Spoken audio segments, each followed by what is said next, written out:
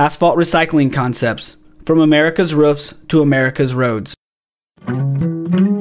Approximately 11 million tons of asphalt shingles are torn off of roofs each year.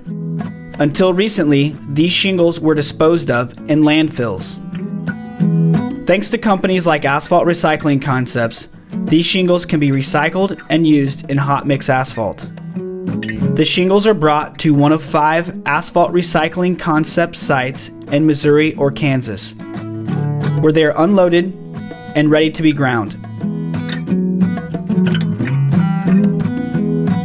During the grinding process, the shingles are dropped into the hopper of a rotochopper RG1. The grinder crushes the shingles to meet all state and federal specifications.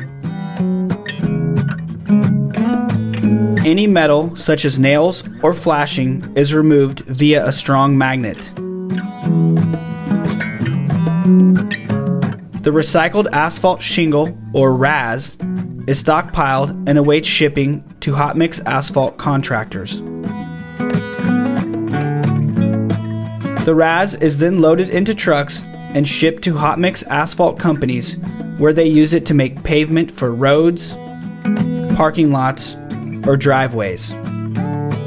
When RAS is used to make hot mix asphalt, it has been shown to help reduce the cracking, rutting, and deforming of the pavement. It also makes for a better quality mix and significantly lowers the asphalt producer's price per ton on the asphalt. Asphalt Recycling Concepts is helping pave the way for the future of our planet, one roof at a time.